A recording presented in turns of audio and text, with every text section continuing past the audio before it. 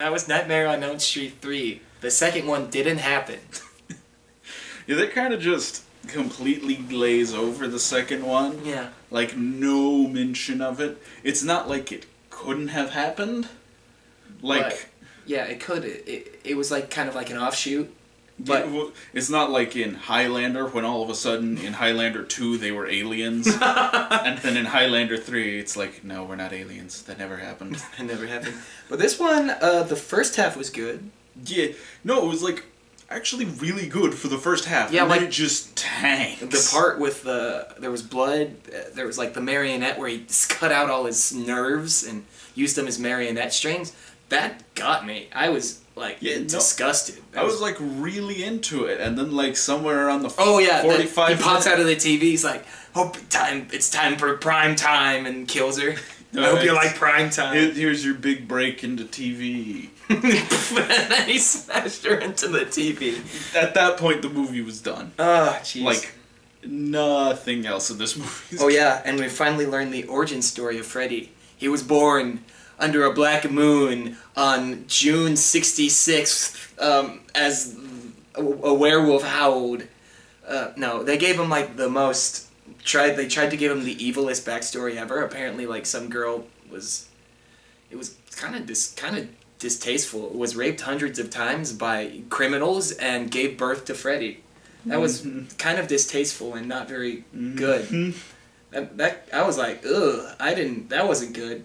So, but yeah, some of the deaths were pretty good, especially after the second one. The deaths weren't very inventive. This one brought them back, which was good. Well, like the marionettes and the TV. It was clever. He got the pun in. I liked the marionette one. After that, they all kind of felt goofy. Yeah, that's the whole point. It's so he could make a pun. Like he had the guy who couldn't speak got tied up with tongues over a pit of hell or something. He's like, "Are you tongue-tied, Jesse?" or whatever his name was. He looked like Jesse from the second film, so yeah. Yeah. I never mentioned Jesse. He didn't. Which didn't. Okay, like, because the kids in this one are like the Elm Street kids that he's been going after the whole time. The Elm Street kids. Actually, that was the sequel to I can't even remember the baseball, the Misfits, the baseball, the Rascals. It's the sequel to the Rascals. It's the Elm Street kids. I was talking about with baseball. Is that a real thing, or were you just really stretching to make a joke? Stretching. Like Freddy Krueger's arms in the first movie. Yeah, or like Freddy Krueger's giant snake head. Oh yeah. That we forgot that one happened, right? Let's see, man.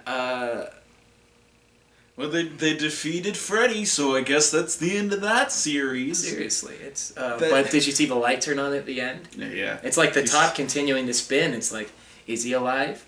Was there an electrical malfunction? It could have been. You never know. Yeah, that's the thing. Like, by the third movie, all of these franchises... I guess technically Halloween 3 didn't even mention Michael Myers, but... By the third installment of all of these franchises, they've killed off the main villain.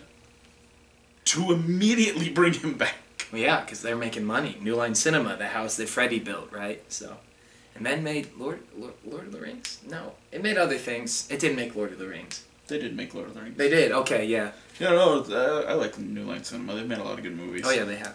And although, can we talk about the New Line Cinema the logo? Oh, jeez. In all three of these, it's just this giant black screen, flashing red. Yeah. Got the New Line Cinema thing coming up. It was pretty bad. It looks like the friggin' pumpkin from Halloween 3, which you didn't see. I didn't. It was decent.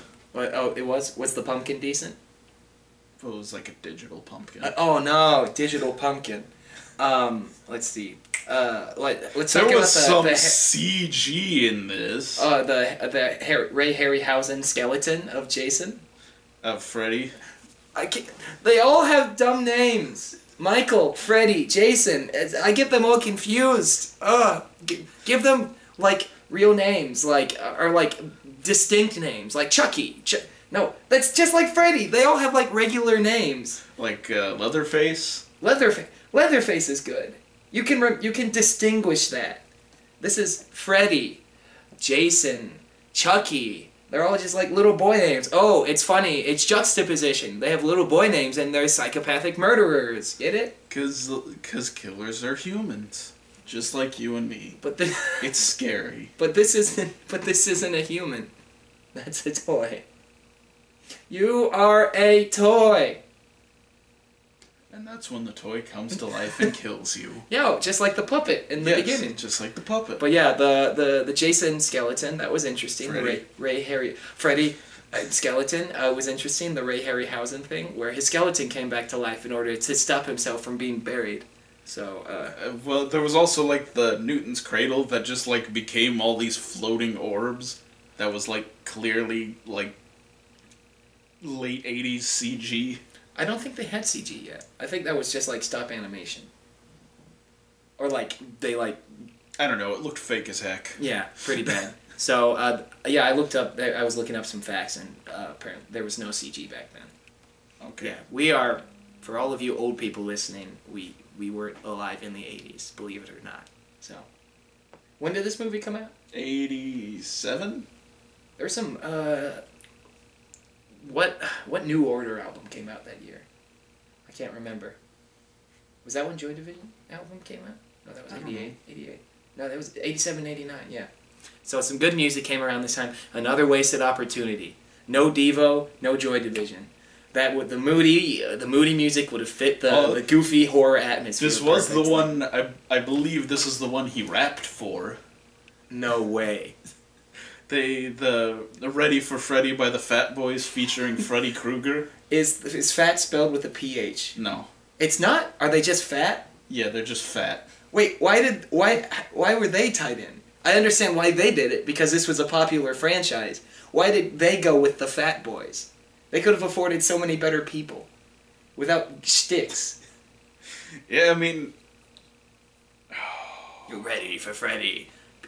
One of them had Dokken. Dokken. Yeah. Like the...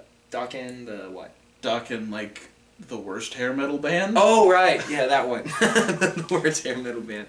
They also got Bruce Dickinson to write a song. I don't... For this series? Not for this... Well, for the series, yes. For Nightmare on Elm Street. Yes. Not for the third one, I don't think. I think it was the fourth one. Excellent. Is the fourth one is that the one where Freddy dies? Probably. No, I don't know which one. Which one does he die? Freddy versus Jason?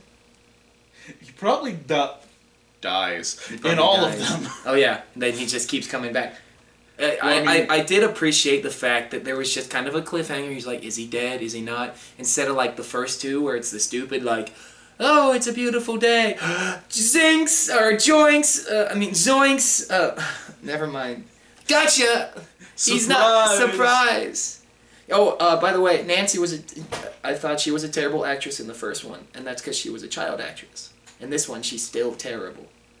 Really bad. She does this little sneer all the time. She's like, no, don't do it. Don't, no, Freddy, It's really bad. But it had Lawrence Fishburne. Oh, yeah! Back when he was still Larry Fishburne. He was Larry Fishburne. That is a little vintage classic there. And, shoot, I forgot the actress's name. Zsa Zsa Gabor was in it. In a scene. She was on screen on a television for 30 seconds, so... Actually, I was reading on, like, the IMDb trivia that, because they got Dick Cavett for the role. Right. And then they let him pick whoever he wanted to be his guest. And didn't he pick Zsa Zsa Gabor because she was the stupidest person he knew? Yes. Which is always good. Thanks, IMDb. No, the main girl in the movie. Nancy. No. Kristen? Kristen. No, not the one that's like, in my dreams, I'm beautiful. Pulls out a knife, and bad. No, she never went anywhere. She had the mohawk.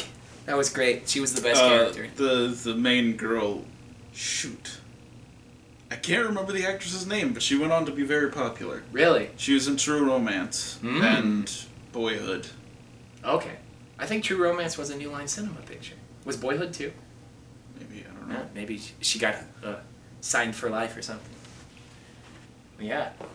Any last thoughts on Freddy 3? I mean, Jason 3? What was the subtitle for this one? Dream Warriors? Dream Warriors. Dream Warriors. Hold on, I hold can. on. Okay, I'm excited. Also, Warriors, come out to play. A Nightmare on Elm Street 3. It wasn't 2.